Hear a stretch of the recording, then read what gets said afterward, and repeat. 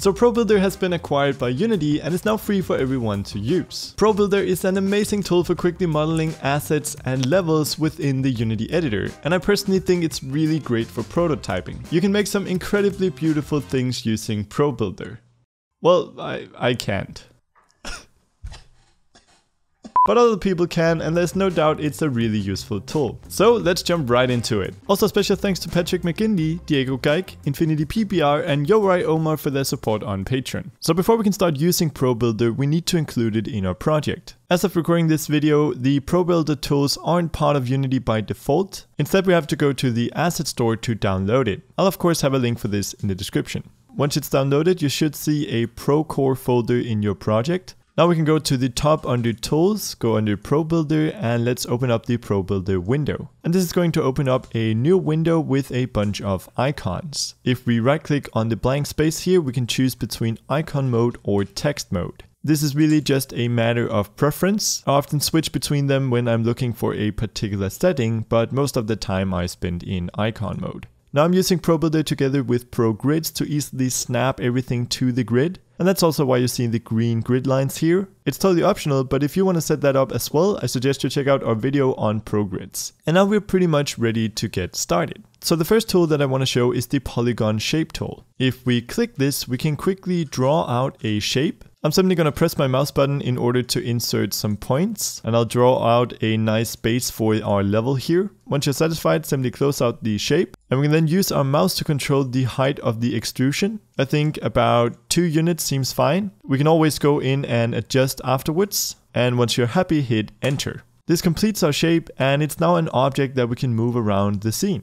So that's how you can easily get started with creating objects in ProBuilder. But ProBuilder is also great for modifying objects after the fact. At the very top here we have 4 different icons. These are basically our selection modes. Currently we're in object mode, so we select an entire object at a time. We can also switch to vertex selection. This allows us to select individual vertices. And you'll notice that we can easily move these around using the default Unity Move tool. I'm just gonna undo that. We also have a selection move for edges. These are the lines that connect between vertices, as well as faces. These are the surfaces that fill out our geometry. So in my case here, I'm going to select the face at the bottom. I'm then going to switch to the scale tool by hitting R. And if I just go ahead and scale this up, you can see what happens. It kind of stretches out our model. This is fine in some cases, but what I want is to create some extra geometry underneath our current platform. To do that, I hold down Shift and then scale, and you can see that we're now creating an extra surface underneath. We then choose the right size for this. I'm then going to switch to the Move tool, and again, I'm going to hold down Shift and Move in order to extrude out the surface.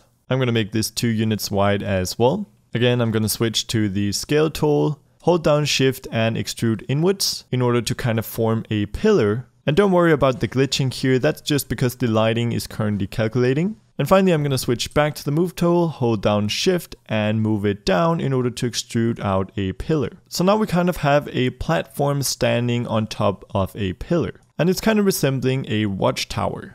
If we wanted, we could easily go in here and add extra detail. For example, we could switch to Edge Selection, and in order to quick select the entire ring that goes around our pillar, we can simply double click, and now we could try moving this down a little.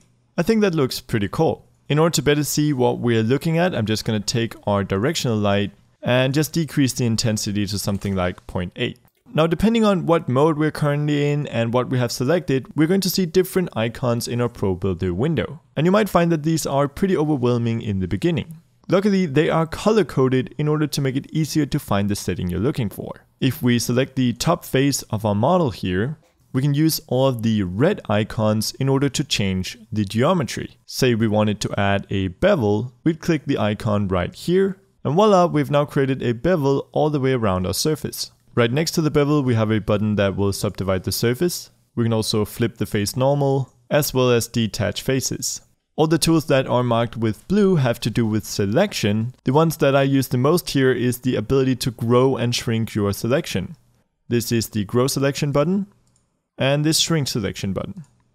Let's switch into Object mode, and here we can use all the green buttons to affect our entire object. We could, for example, mirror objects, and notice that this is one of the settings that has a little cog here. which means that we can change some options on the setting by simply holding down Alt and clicking. And here we could, for example, change what axis we want to mirror on. I'm just gonna delete that. Another handy setting is that we can actually take our model and export it using this button right here.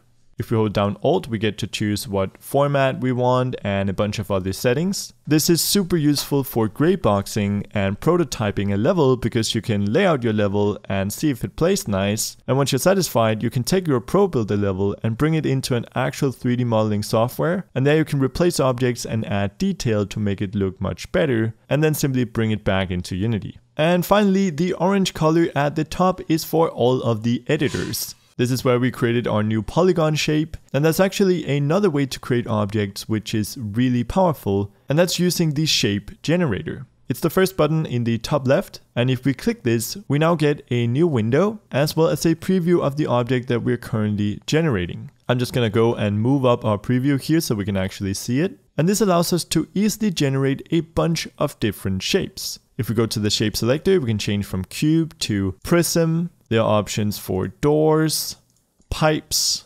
cones, arches, and one that I use all the time, which is extremely useful, is it has a stair generator. This tool is just amazing. I want to go ahead and get rid of the curvature, so I'm going to set that to 0. I'm also going to move it over and move it down a bit. I'm going to rotate it by about 90 degrees, and so it's nicely centered. I'm going to leave the width at around 2. Let's set the height to 2 as well. And I think actually the Z will be fine at around 2 as well. If we want to adjust the amount of steps, we can simply change that here. I think I'm going to add in a few more steps here. Once you're satisfied with all of your options, simply hit Build. ProBuilder generates the object, and it's now like any other that we can see in our scene. If we go and close this window, we can maybe add a tiny bit more geometry to our level. I'm going to open up the polygon shape tool, and I'm just quickly going to draw something out. I definitely like the look of that, so I'm going to go ahead and create another stair for this. I'm going to select the stair tool. I'm going to move up the stair, place it where I want it. And this one I want to add curvature to, so I'm going to set the curvature to around 90. I'm going to rotate it, move it over. Let's change the height to 1. And I actually think that looks pretty nice. I'm then going to hit Build Stair. And I hope that you're starting to see just how easy it is to quickly create levels with this tool. Now, once we're satisfied with our model, it's of course nice to be able to add some colors and materials to it. To do that, let's open up the material editor. Here we can drag in all the materials that we want to be able to apply to our models. There's of course the default prototype one, which is the one that's currently applied. I've also created 2 materials beforehand, a blue material and a red material. And if you want to create your own, simply right click, go create material. We can call this one green material. And you can pretty much use any settings that you'd like here. ProBuilder also has some shaders that you can use. The default shader simply uses standard vertex color. You can choose a texture. I'm just going to go with the default grid box here. And we can maybe tint it a green color. And now we can simply drag it into the material editor just like all the others. Then to apply a material to one of our objects, we simply select it. So I'm going to select the topmost object here. And you can see the shortcuts that are mapped to the different materials right here. So in my case, I'm going to press Alt 4 in order to apply the green material. And there we go. For the stairs here, I'm going to add a blue material. And if we only want to add colors to a certain part of an object, well, then we simply select the object. We go into face mode. And I'm going to select all the faces around the edge of this tower here. And then we simply press the material that we want. So I'm going to select a red material for this one. And there we go. Now I'm just using simple colors to illustrate the concept here, but you can add as much detail as you want to your materials. If you want to use metallic maps and normal maps and height maps, you can simply use the standard shader. Also, sometimes it's nice to be able to manually edit UVs on an object. Luckily, ProBuilder actually comes with a UV editor as well. Let's select our top object here and hit F to focus on it. We can then open up the UV editor here. This is another window, and here we can actually see the UVs that make up our object. Say we wanted to change the UVs on the top surface here. Well, we can simply move it over, scale it up, and rotate it just as you would in the normal Unity editor. In fact, if you wanted to create a custom texture specifically for this object, we can press the small camera button here in order to render out our UVs. so that we can paint on top of them in our texturing software. Pretty cool. Oh, and did I mention that right away our object should actually already have colliders? I'm just gonna add a quick rigid body to our scene here. And if I now hit play, we can see that the ball collides with our environment. Yay!